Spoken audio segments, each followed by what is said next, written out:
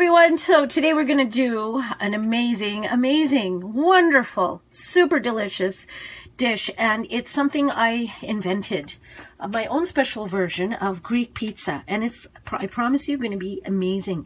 So I'm going to go over the ingredients as I usually do. I have some black olives that I have pitted.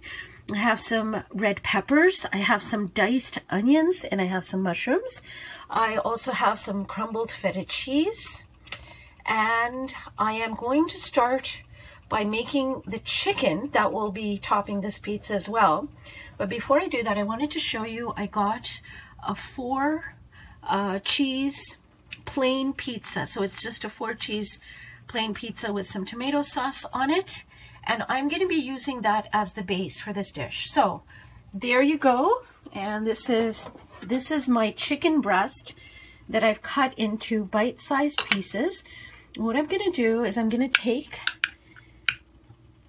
the chicken, dip it into some tzatziki. You could also use Greek yogurt.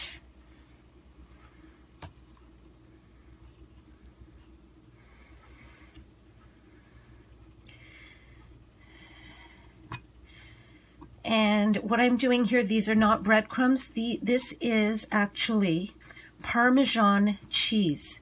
So I'm going to be coating it somewhat lightly in Parmesan cheese, and then I am going to be pan frying the chicken. And once the chicken is cooked, I'm going to be coming back, returning, and topping off this delicious Greek pizza. I cannot wait. Stay tuned. Okay, so we have our cheese pizza here, and as you can see, there's some tomato sauce on it already, but I'm still going to add just a bit more because the pizza we're making is quite rich, very rich in cheese, and the acidity of the tomato sauce will help to cut that a bit. So I just added a little bit more. Now what I'm going to do is show you the beautiful chicken, and I think it looks very nice. I didn't want to overcook it, and I made some that are cooked more, and I want to show you that this is something you might want to have, you know, just as a snack or something, but it's not what you want to put on your Greek pizza. On your Greek pizza, you want it cooked but soft, not overly crusty with the cheese. You want the cheese to just give you a bit of a flavor. So now what I'm going to do is top this beautiful pizza with the mushrooms,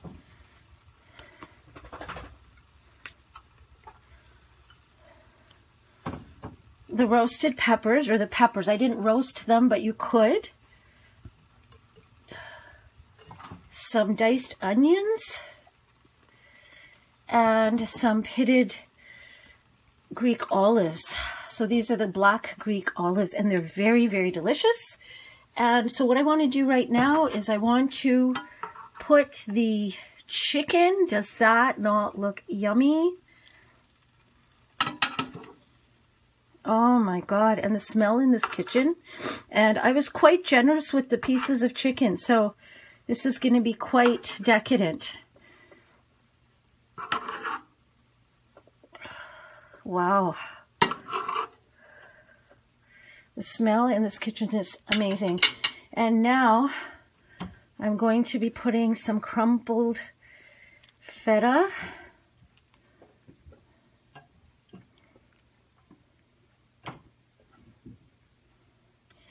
And then I have my rubbed oregano, and I'm going to be putting some, sprinkling some on top of this. Oh, there's a little bit too much there on top of this delicious pizza. I'm not going to be adding any more herbs. Oregano gives a beautiful smell. I'm just going to be sort of shifting that oregano around because it's a little top heavy here. And there you go. I'm going to be putting this into the oven, and I will be back. I cannot wait. This is going to be absolutely amazing. So here is the beautiful Greek pizza out of the oven. And it looks absolutely amazing. You can see the cheese has melted, and this is some of the chicken. This is more of the chicken, melted cheese, mushrooms, onions, more chicken, mushrooms, peppers, and onions. And I'm going to have a taste test, and I can't wait. So I have Scooby and Roly Poly looking at me very, very excitedly, but unfortunately this is not for them. I'm just going to taste a little piece of it.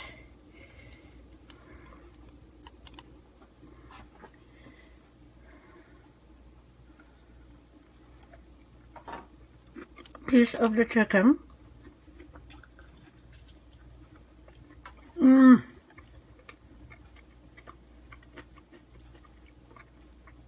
This is absolutely one of the most delicious things I've ever made. It is so yummy, so good. I hope you give this a try. You are going to be so happy. Thank you for watching. Stay tuned. Stay well, stay tuned, and stay blessed. And more exciting and delicious episodes to come. Thank you for watching.